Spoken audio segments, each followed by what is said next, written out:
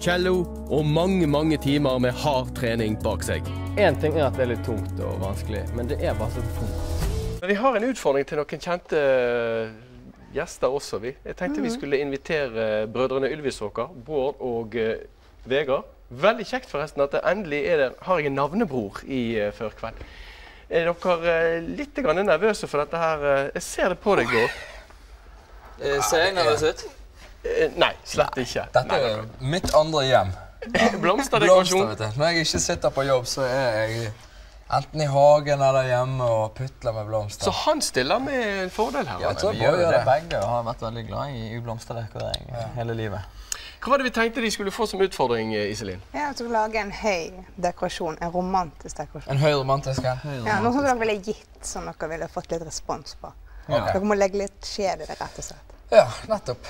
Nei, men det blir en klassisk høy romantiker, det. Det blir det, ja? Det blir det. Vi fikk jo vite at vi skulle gjøre noe her, da. Så vi har tatt med oss noe, hvis det er greit. Ja, selvfølgelig. Har dere med? Ja, for vi har jo våre egne favoritter. Jeg er jo veldig glad i Oasisen, da.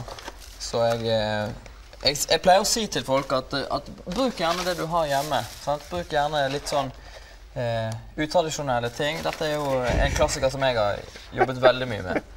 Det er jo like mye mat. Som et utgangspunkt. Ja, så dere tenker like mye mat som blomster? Ja, det er jo her liksom sjokolade. Det er jo kanskje litt sånn 2008, tenker jeg på noen ting. Men folk er veldig glad i sjokolade. Absolutt. Så jeg er mer sånn på melis og noen muffinsformer. Ja. Så får vi se hva vi kan bruke til. La oss håpe de ikke har misforstått oppgaven, Iselin. Nei, det er bare kreativt. Og lært kaos. Plutselig så fikk Vegard her et veldig godt, velment råd fra deg, Iselin. Ja, det var velment. Du synes at det gikk litt fort? Nei, det gikk ikke fort. Se da. Ja, vi er imponert så langt. Det er ikke gale da. Nei, det gikk. Gleder oss veldig til både resultatet og bedømmelsen. Men først, Iselin, la oss repetere. Det er valentinsdagen. Viktigste ingrediensene i en valentinbukett? Ja, det kommer jo litt an på. Noen vil bare ha røde roser og synes det er greit. Jeg synes liksom at man skal ha litt forskjellige ting. For eksempel, sånn som denne er jo ikke en bukett, sånn. Det er mer en dekorasjon da, men da spiller mer på fargene. Og gjerne ha litt symbolske hjerter oppi, sjokoladehjerter som man kan spise, men det kan være også en dekorelement oppi. Så, ja. Også disse lekre. Orkideene, da får du litt mer sånn eksklusivt preg på det hele, synes jeg. Ja. Så jeg synes faktisk det blir litt mer romantisk når du har disse her oppi. Ja, det er litt sånn finere, litt mer romantiske blomster, ikke bare røde roser, liksom. Men det er ganske lyse farger. Jeg ville jo trodd at kanskje noen ville ha gått for bare de mørke rosene. Ja. Er det for tungt det i en valentinbukett? Nei, ikke nødvendigvis. Alt er jo egentlig lov sånn sett, eller hva man ønsker. Det er jo ikke noen fastsatte regler for det. Men jeg synes at når man bruker litt lyse, så vil jo egentlig de røde bli fremhevet enda mer. For rødt på rødt, det kan bli litt dystert. Før vi går videre, altså du har laget den flotte dekorasjonen, og så har du sett litt, du har kastet et lite øye bort på brødrene Ylvis her. Er de flinke? Ja, jeg er veldig imponert over i hvert fall hvor kreative de er. Ja. Det skorter i hvert fall ingenting på. Jeg synes faktisk at hvis du sier det med kreative, så smitter det litt over fra det de gjør på scenen til det de drømmer med her. Ja, de tenker i hvert fall annerledes. Men du kan få låne saks hos meg her. Det ser du ut som kan du klippe trenger med det. saks, du. Det er aluminium. Du kan det, ja. Nei, jeg var litt ut på Da kunne du holdt på veldig lenge. Ja. Neida, men altså, jeg synes det er riktig mye av det hun sier, jeg. Med fargevalg og sånn. Vi har jo jobbet her ute fra Johannes Ittens fargelærer. Det er jo en god fargelærer. Det er en god fargelærer. Det er de 12 store som vi pleier å si. Ja, de 12 fargene, eller du kan snakke om de 7 kontrastene, som han også lanserte. Og det er nettopp det du sier med at dusheten på en måte fremhever de sterke fargene. Det synes jeg er veldig viktig. Men så er det å bruke fremmedelementer, sånn som Bård har jo valgt isen i dag. Må ikke du knekke den? Nei. Knekke den? Det vil jeg aldri finne på. Det er derfor jeg har brukt denne typen kjeks, for den er veldig holdbar. Den står seg godt med Oasisen, og trenger lite vann. Det gjør den. Jeg er imponert, altså. Dette her kan de. Ja. Skal vi kanskje gå tilbake igjen til maten? Jeg tenker alltid mat. Når jeg ser det der Ja, det er jo noe med det. Det er det folk gjør feil. Når de ser et iskjeks, så tenker de mat. Jeg Ja, tenker men det er blomst. sånn jeg tenker mat. Vi skal over til skreien igjen. Skrei! Kom fra kjeks til skrei. Visste du at skrei kommer av det gamle ordet skride? Ja, som betyr å vandre. Og det er nettopp det skreien gjør i disse dager når han legger ut på vandring fra Barentshavet til blant annet Lofoten for å gyte. Vi skal opp igjen til Monica. Du er på Røst, der skreie er på menyen i dag. 2 unge gutter som charmerte publikum i seng for første gang for 10 år siden. Siden har de gått fra suksess til suksess, både på skjerm og scene. Og nå høster de strålende kritikk for sin nye forestilling, for enkelthets skyld bare kalt Ylvis 4. Og det er krevende saker. Bare se her. Først var du ute og kjøpe laken da. Nervøst fløyel, 129 kroner. Det er steg 1. Nei, dette er ikke eksperimentelt teater, men en av de største suksessene i norsk underholdning. Med 2 remser fløyel og 1 cello skal de gjøre ting de aldri har gjort før. En ting er at det er litt tungt og vanskelig, men det er bare så vondt. Det er krevende og det er annerledes enn å jobbe med andre forestillinger. Og det er jo jeg veldig glad for. Jeg får være med helt fra starten av. Fra liksom den første ideen til hva vi skal lage. Og så utvikle hele greiene. De skriver jo alt selv. Kommer fra hjertet til gutta. Men tilbake til fløyelsremsene og celloen. Bård har trent i et halvt år med egen instruktør for å lære seg det som på sirkusspråket heter tissue. Så jeg har holdt på et halvt år. Jeg er en gymsal med de dumme greiene. Det har slått meg. Jeg har masse fine bilder av brannsår. Fått vondt.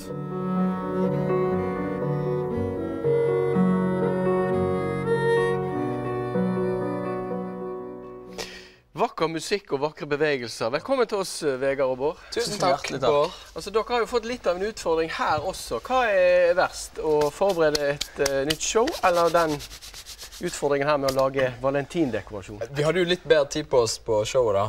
Ja, jeg skal innrømme Så hadde vi fått et år på denne, så tror jeg denne skulle ha skint Kanskje så blitt enda bra. bedre. Ja. Vi skal få Iselin til å komme inn og bedømme den etterpå, men først så må vi snakke litt med dere. Ja. Hva er det som får dere til å gå i gang, for eksempel å trene et halvt år for å ha dette nummeret her? Hva er det som egentlig foregår i hodene deres, så dere tar sånne utfordringer og gjør det? De fleste ideene våre begynner jo med at en av oss sier at hadde ikke vært gøy hvis Et eller annet. Og så, sånn som i dette tilfellet, som egentlig begynte med cello-ideen, men som bare ballet på seg og så endte opp i dette her da. Og da er det jo noe med at man er såpass, vi er jo såpass privilegert at vi da kan sette av et halvt år på. Altså, vi hadde satt av nå et år til å gjøre, eller ikke så mye, men en god stund i hvert fall til å jobbe med den forestillingen her. Og da er det sånn, ja, kanskje det hadde gått an å lære seg noe sånt. Vi visste jo ikke hva det var. Altså, vi visste ikke hva det het engang. Vi bare hadde det på netthinnen et sted. Det er en merkelig prosess det, når du liksom sånn, du vet sånne tøyger som henger i på sirkusgreier. Ja, ok. Nei, men det er kult det, vi gjør det. Og så begynner vi sånn, ja, hvordan... Så begynte vi på YouTube og se litt sånn... Hva heter det? Ja, Rope Lady Circus, eller et eller annet sånt. Hanging in ropes. Hanging woman. Og så til slutt så kommer du inn på det, og til slutt så Til slutt er du inne i et sånt miljø, og liksom begynner å kjenne til folkene, og det er veldig gøy da. Men er det sånn at dere da på forhånd har bestemt du gjør det og du gjør det? Er det sånn at du sier til Bård at ja, det der må du gjøre? Nei, men det var litt ga seg selv, fordi at Vegard har mye mer talent for å lære seg å spille cello. Tusen takk. Bare hyggelig. Men sånn er det jo, altså, vi har jo sikkert våre ting som vi er bedre på, og Vegard har jo sittet et halvt år og øvd på, han har aldri spilt cello før heller. Så siden den stillingen var besatt, så var jeg på en måte den andre ledig. Ja. Hvordan er det egentlig å være 2 brødre som på en måte skal samarbeide hele tiden, men som faktisk også av og til kanskje er litt i konkurranse med hverandre? Ja. Nei, det er... Jeg tror ikke vi har kjent så veldig mye, altså jeg tror og håper at vi begge har på en måte en sånn veldig sånn felles retning om at vi skal lage et produkt. Ja. Og om det da ender opp med at jeg må ta hele greien, og Vegard bare må gå hjem. Så er det tipptopp for meg. Så får Vegard fri. Så får jeg mye mer tid til å drive med sånn fakturering. All mulig kontorvirksomhet. Ja. Nei, men altså, vi har veldig lite sånn, nå er det min tur, og nå er det... Ja. Men vi må jo føle på det. Altså, vi har jo hatt liksom sånn at det ikke litt sånn dumt at jeg står der nå gang etter gang etter gang, og så jo, det litt feil. Ja, men det går på dramaturgi. Ja, for vi tenker liksom aldri på det når vi sitter med enkeltnummer. Så, ja, nei, jeg kan godt ta det, jeg, og så...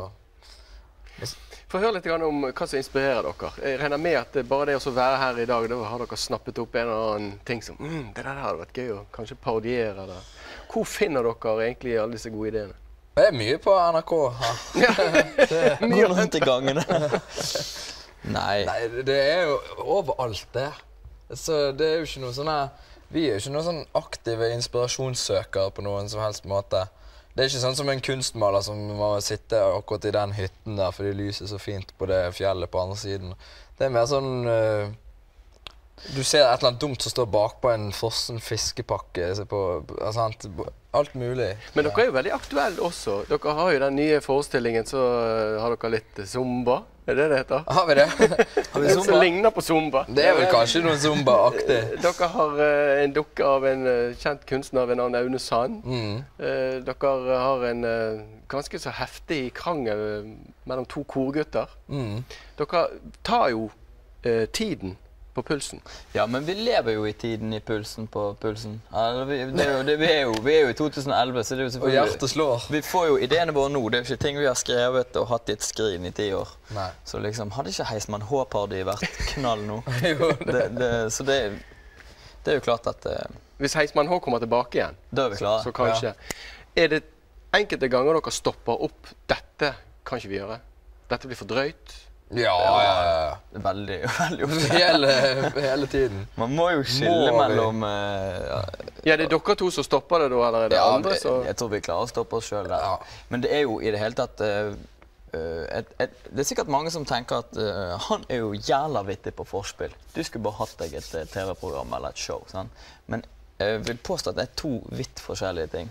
Og... Det å gjøre noe for 400 mennesker som sitter i ro og ser på deg, jo noe ganske annet enn å liksom tulle og tøyse da. På begge vis. Jeg tror det veldig mange... Så det du vil si nå så alle de der forspill-showene, de kan bare glemme det? Nei, jeg sier bare at jeg har vært på fester med komikere, og det noe fint mye kjedelig der også. Ja. Så det noe med at det ikke samme greien.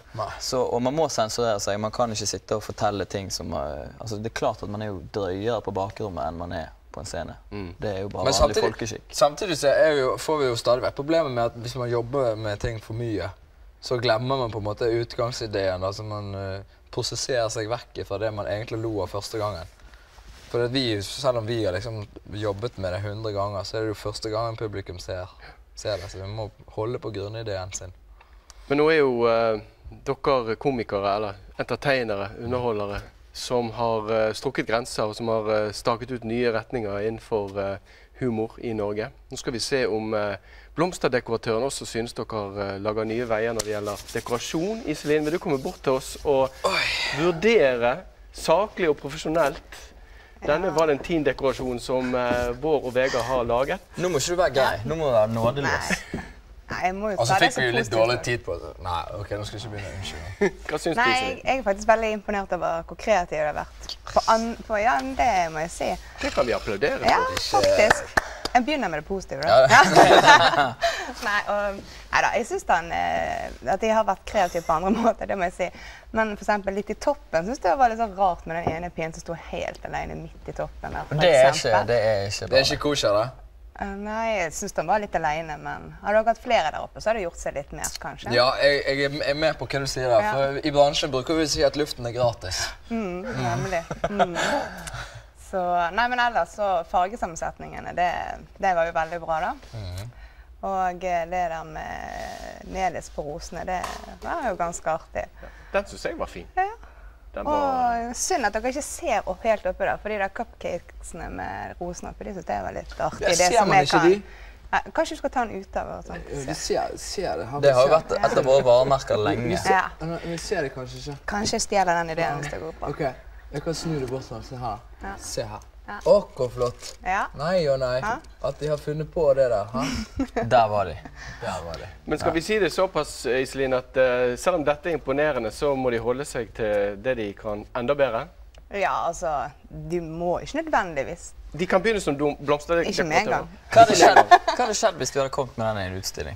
Hvis du hadde levert den her ved en eller annen konkurranse?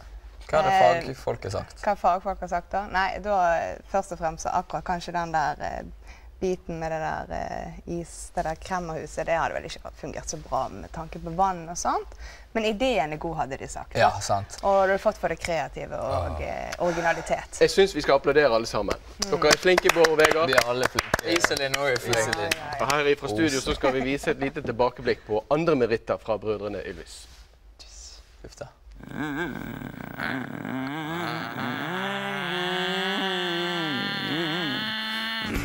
Jeg i kjempeform. Jeg kan ikke ligge, kan ikke gå. Jeg kan ikke stå, jeg kan ikke nå. Den er slåssen på Belgium, Portugal, Frankrike, Danmark, Spain. India, Pakistan, Burma, Afghanistan, Thailand, Bhutan, Kampuchea, Malaysia, Bangladesh, China, Korea, Japan, Mongolia, Laos, Tibet, Initiative. Et sjåvitne kan fortelle at han skua nyhendeoppleseren langt vekk i stand i Jotunheimnaden sent i kveldsskumringa da han var ute for å skjuta, orsak skytte ei elgkvige. Una party food, okay? Suitable for Haley bush. Una beef new food. Eller no kaffe na food. Haley bush. Nu for body for na cheflamer.